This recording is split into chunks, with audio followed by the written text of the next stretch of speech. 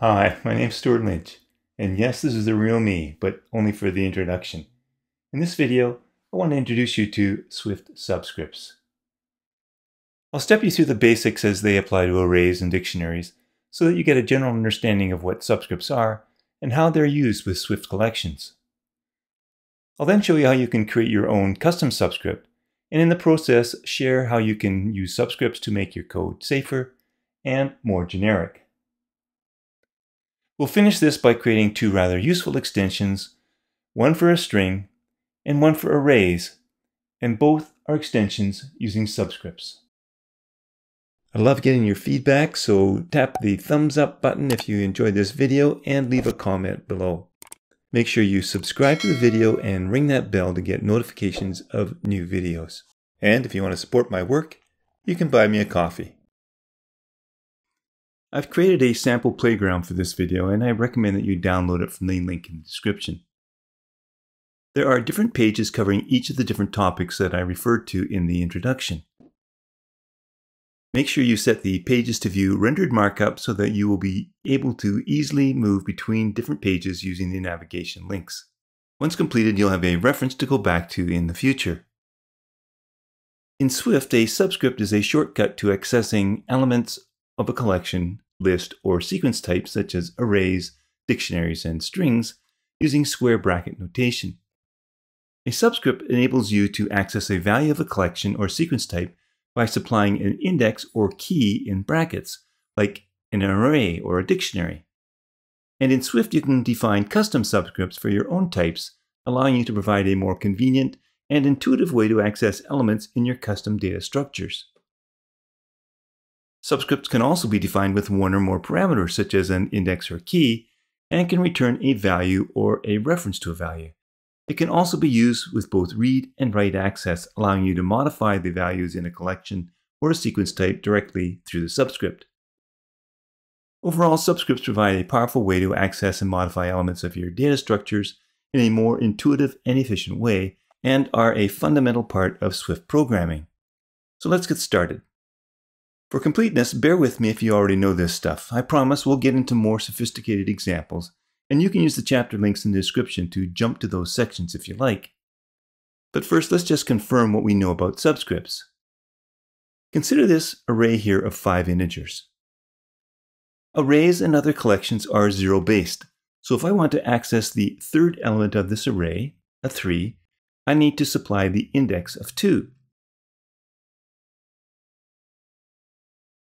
When I print this out, I see that it's correct.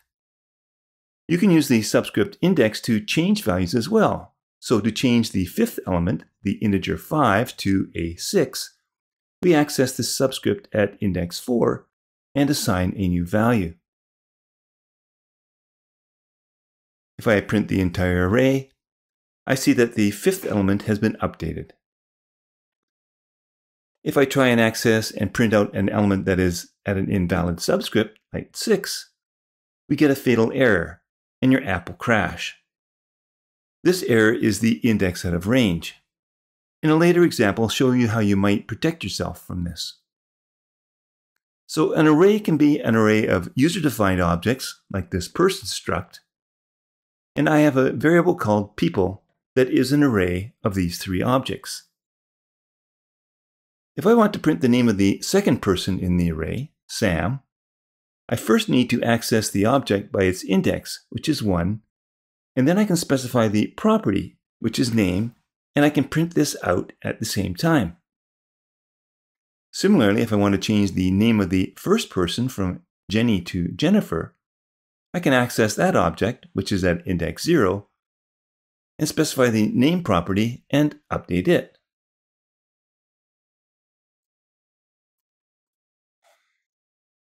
I can use the index of the subscript to loop through an entire array by specifying the range from 0 up to, but not including the count. And then I can use that iterated index to print out the specified property at that index.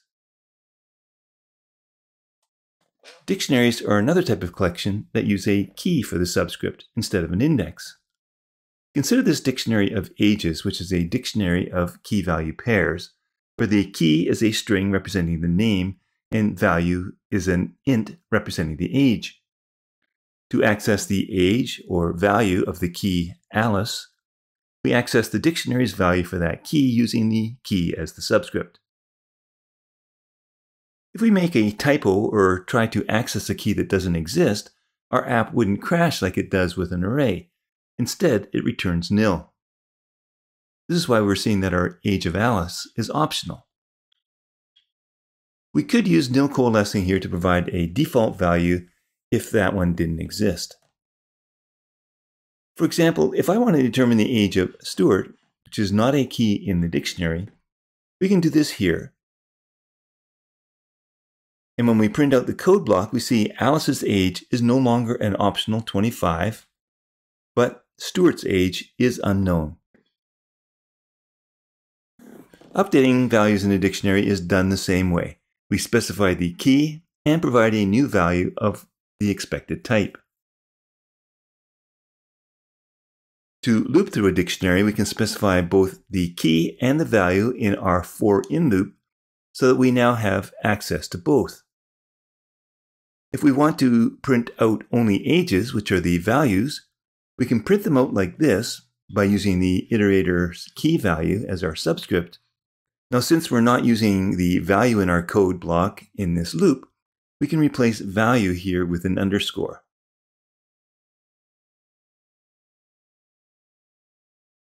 And this will be optional, so we could use a nil coalescer here. Now, when you think about this nil coalescing, however, how could this ever fail as we are looping through a dictionary and picking out its keys? So in this case, we can break the cardinal rule of never force unwrapping because I think it's pretty safe, so we can force unwrap. Moving on now to more interesting things about subscripts. I'm going to start with a typical example that will demonstrate how you can use both custom subscripts and generics to improve your code. Take a look at this matrix example. I have 3 arrays of 4 integers, all are zeros, inside another array. If I option click on the constant's name, I see that it's defined like this. It might be easier to visualize if I remove the line breaks.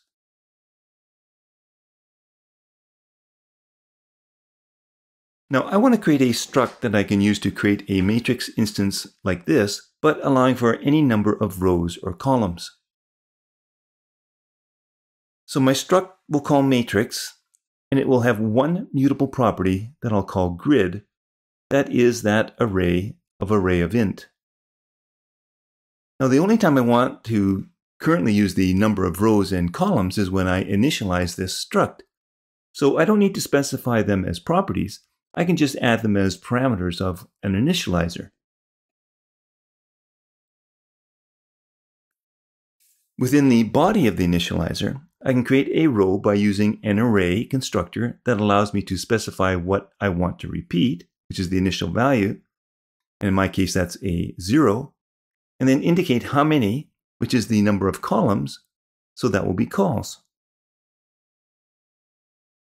The grid then will be another array, repeating this time though the row as our initial value, a row number of times.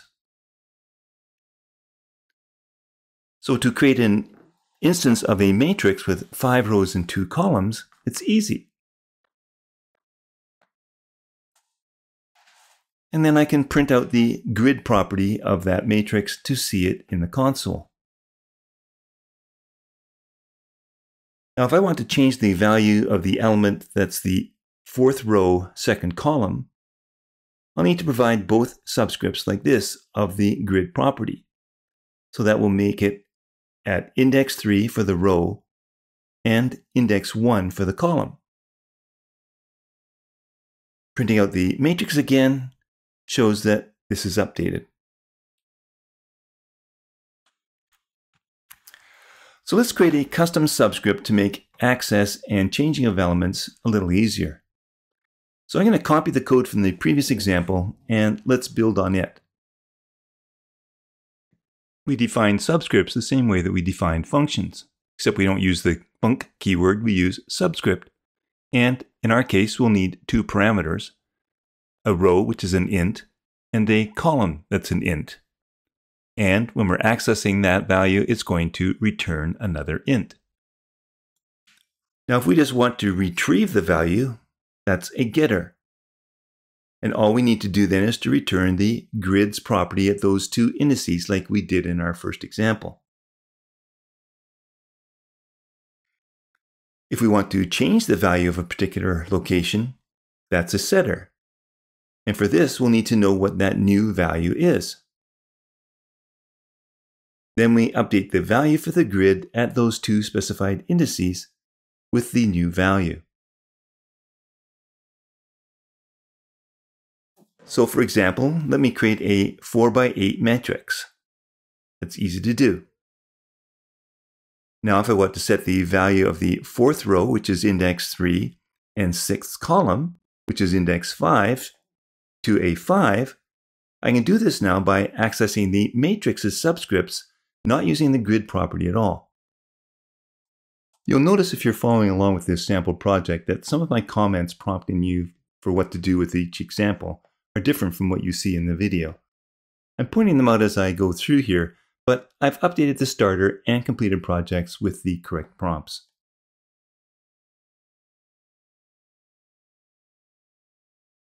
Well, subscripts parameters can also be name parameters. So if we go back to our subscript definition and add labels for row and column, and I'll just use the same string, row and column. Now when I access the subscript, it's a bit more clear.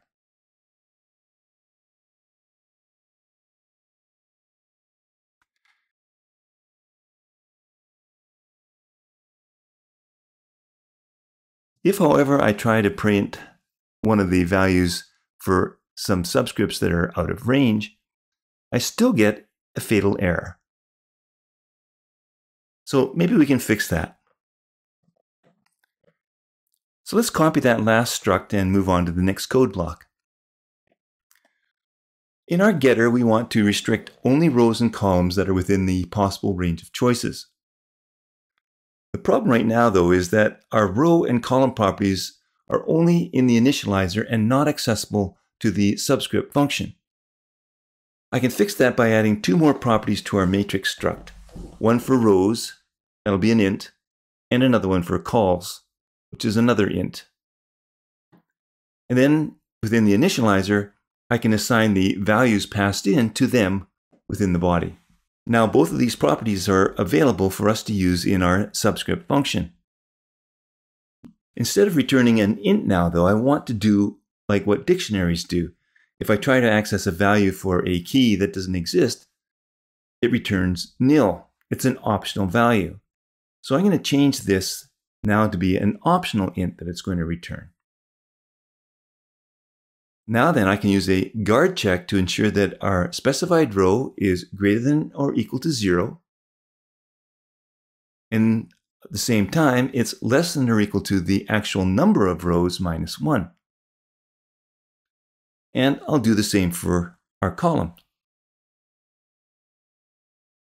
So if this guard fails, we return nil. The new value that we assign now will have to be unwrapped. And this is another case where force unwrapping is just fine. Now we can create a matrix with 4 rows and 5 columns. If we want to access the value at row 3, column 4, and print it out,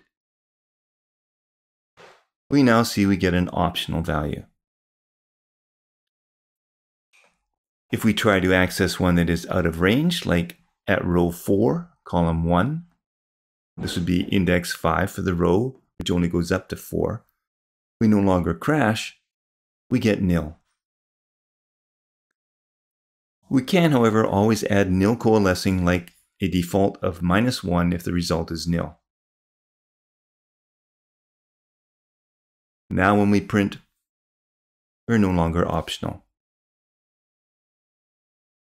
Let's improve our example by converting the matrix to be more accommodating so that we can use any type of object for our element and define any default value so long as it's that specified type. So let's copy the last example and add in the generic placeholder of t when we design our struct. We'll also need to specify a default value, which is the same type as our initializer. Now our array will be repeating that default value. We'll return the optional type now instead of an int. So let's create a 3x3 matrix where our default value is going to be a string, such as a dash. I can print this out. This might be a representation of a tic-tac-toe grid. If I want to change the center one, which is at row 1, column 1, to an X, it's easy to do. Well, you're not limited to a single subscript. You can have many. So let's copy that matrix and examples from the last example, and I'll show you what I mean. I want to create a subscript that will return an entire row array of those types. This subscript then will only have a single parameter, which will be the row int, and it will return an array of those types. Since this will be used to get the values only instead of setting or updating, all I need is a getter. And if that is all you need, you don't need to specify the get keyword. We'll just return the grid at that row.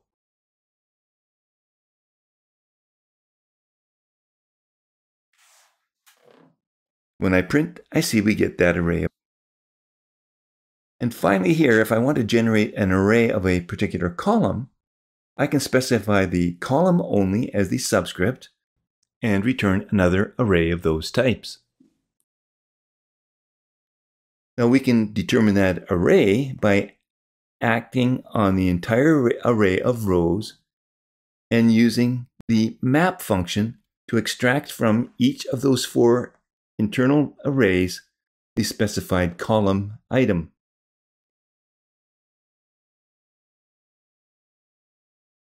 Perfect. Now the more astute of you will realize that this is not exactly perfect because I'm not doing any guard checks to ensure that for my single subscript options, we are ensuring that our row or column is within a valid range. In the interest of time, because I have a couple of more examples to do, I can leave that up to you.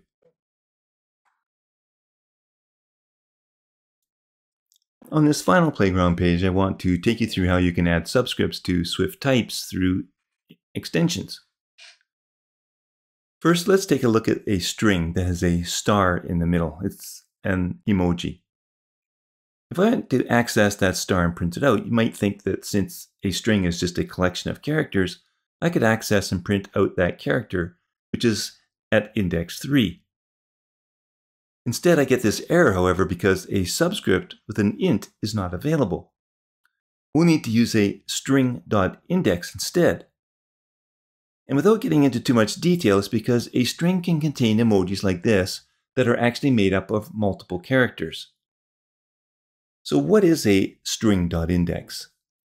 Well, we can specify an index by using the index method on a string, where I can specify a start point, which in our case, we can use the string's static start index property, the beginning, and then specify what the offset will be. And that is what we think of as our index by visually inspecting our string, which in our case is going to be the 3. Now we can access the star using this index, and our code no longer complains. Inspecting this, though, I see that this star emoji is actually a character, it's not a string. So if I want to convert it to a string, I can do that.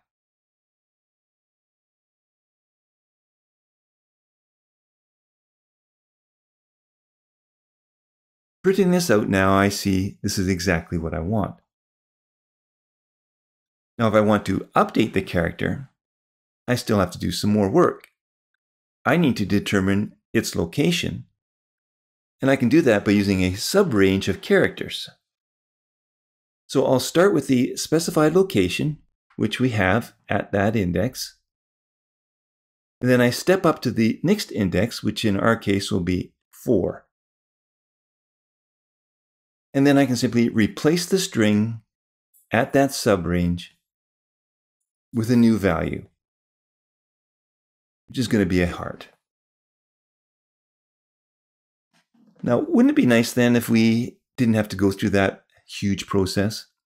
Well, we can simplify by creating an extension on string. So above this code block, I'm going to create that extension. And I'm going to create the subscript function. And for the parameter, we're going to specify the index as being the int that we want to use instead of that string.index. And then return a string instead of a character. Now it's going to require a getter and a setter where I provide a new value. So let me just copy the code from above and modify it to meet my extension's needs. So first the getter. That str represents the string itself. So I can replace it with self in all cases. And then the offset will be the index parameter. Let me just change this to char for character. And then I can simply just return the string representation of that character. Now for the setter. Again, I'm just going to copy from the previous example where I did all the work. And I'll replace the str with self because we're making this generic to apply to any string. And the offset is going to go from the start index right up to the index plus 1. And then we can replace the subrange with the new value. I can even make this one safe by doing a guard check to ensure that the index is positive or greater than 0, but still less than the count of characters. Otherwise, we'll just return. So in our example then, we can access the string at index 3, and it's now valid.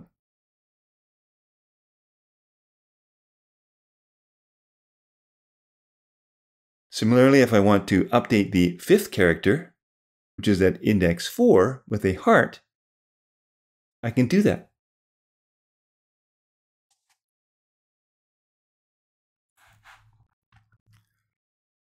Now, one last thing if you're still with me. Let's create a safe subscript for arrays so that our app won't crash if I'm trying to access an index that is out of range. Like this. So let's create an extension on array outside this code block so that it's accessible. For the subscript function, we'll provide an index, but instead of returning an element, we're going to return an optional element so that if it fails, it will return nil and not crash. Well, this allows us to use a guard check to ensure that the index is greater than or equal to 0, and the index is less than the actual count of items in the array.